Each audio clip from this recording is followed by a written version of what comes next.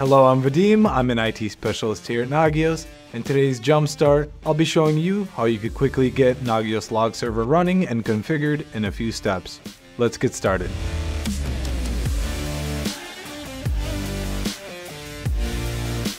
Right when you log in, you could find some metrics that you're currently monitoring.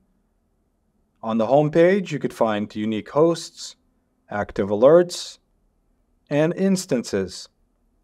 This lets you know how many hosts are being logged, what is being logged, what alerts are being sent out, and how many log server instances you have. Below that, you can find the number of logs that are being recorded, as well as the disk usage. To the right of that, we could find a quick way to start adding logs from Windows, Linux, network devices, or other types of logs. Right under that, you could find total disk usage, as well as dashboards and queries. Now we can add a network device such as switches, routers, IP cameras, or any network connected device. In this example, I'll be adding an IP camera and a Windows server to start logging. To add an IP camera, you want to click on Add Log Source. Then you will select Network Device. I'll be adding a generic IP address, but if you have a Cisco or Juniper device, in these tabs you could find configuration steps for these types of devices. You'll use this log server IP and hostname, and you'll use the TCP and UDP port.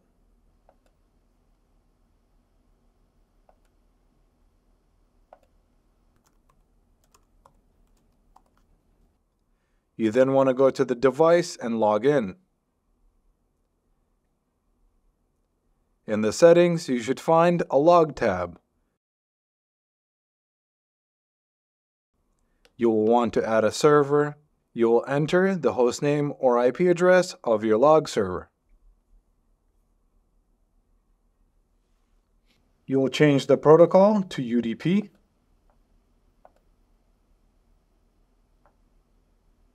As well as matching the port number, which should be 5544. You could customize severity as you need. Then click Save and return back to Log Server and enter in the device IP address and click Verify. You should see that it has been verified and there are 426 logs for the host 10.10.2020. The next step is to add a Windows server. You could add another log source on the top. Then you want to select Windows. You will need to download NX-Log, located here.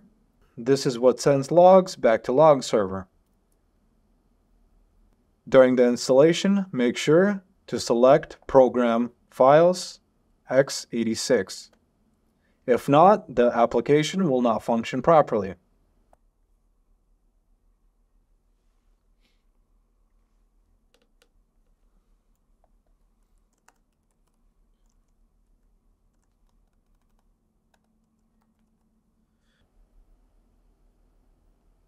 When installing the program, make sure to select Program Files 86 and add a folder called NX-Log. Make sure you have this path and press OK. You should see Program Files 86 NX-Log. Click Next and install. After installing, you want to go back to Log Server. You will then want to select the entire script and paste it into our new configuration file. This script already has everything your computer or device might need to start sending logs.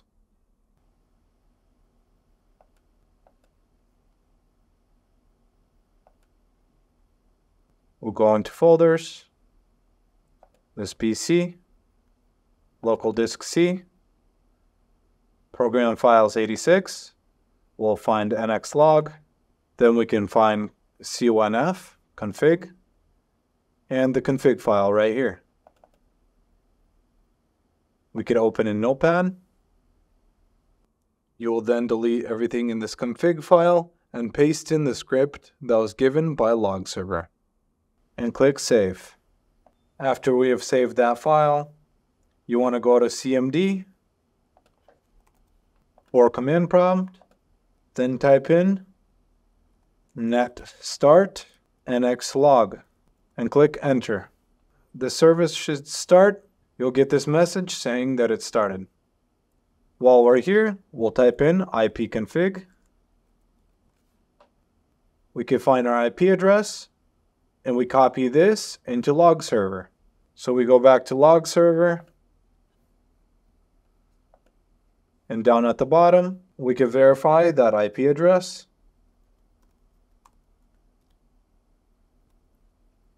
And click Verify.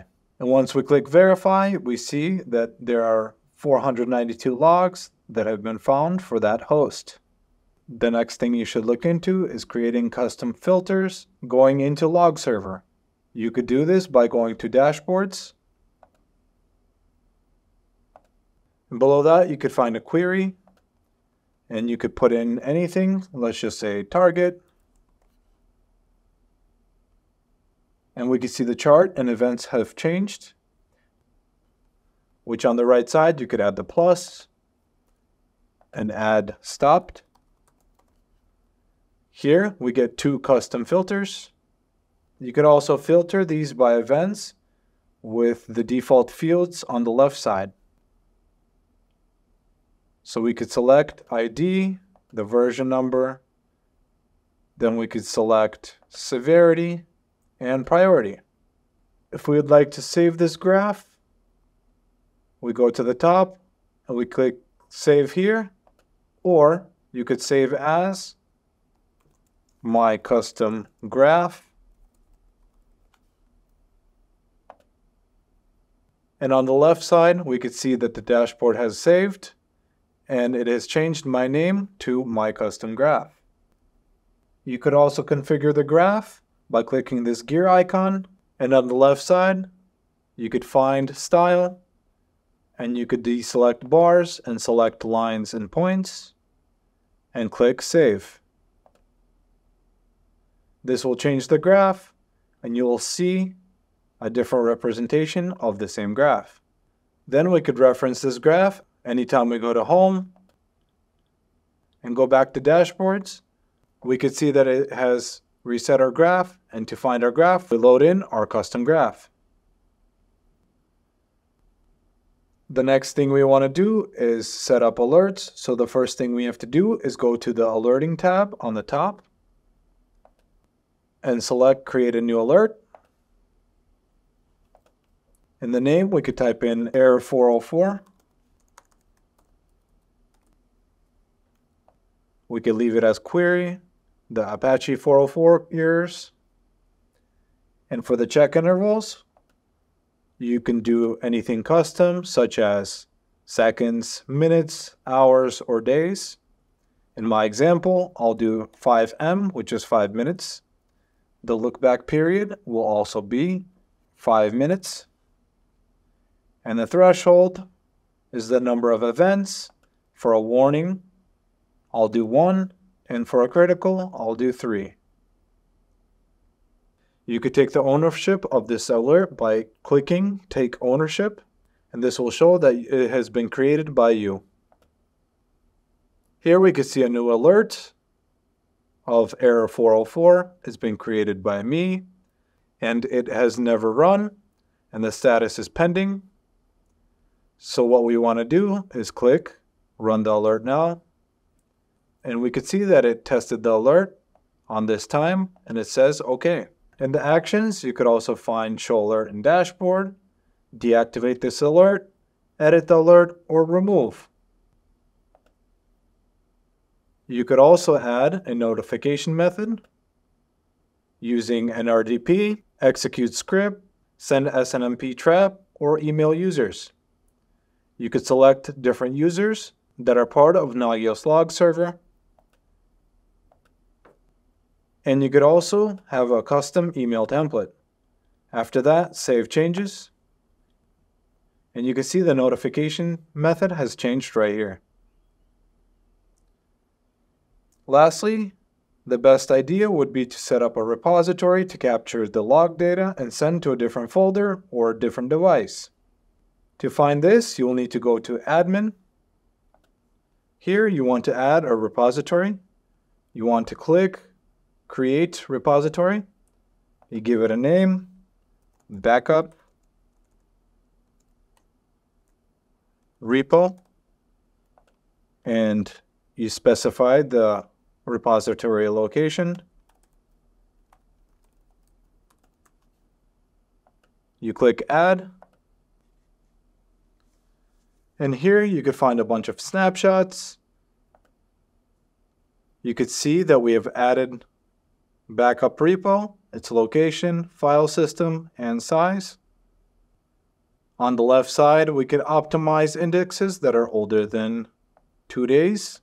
We can close indexes that are more than 15 days. And we could delete indexes over 60 days. You could optimize any of these, such as deleting indexes. You could put 0, so it will never delete. Next, you could store the repository snapshots in this folder. You could delete the snapshots older than 720 days. You will click Enable Maintenance and Snapshots, and then click Save Settings. You'll see that maintenance settings have been updated and everything is successful. Adding another instance provides data redundancy so that all the data exists in more than one place at any given time. If you'd like to add an additional instance of Log Server to form a cluster, you'll need to set up a new Log Server instance.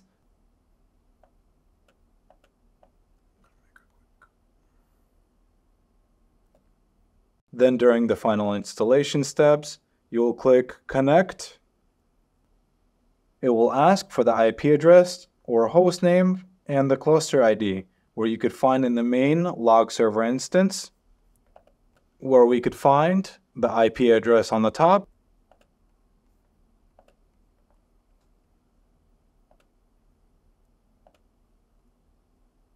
and we could find the cluster ID located in the admin tab.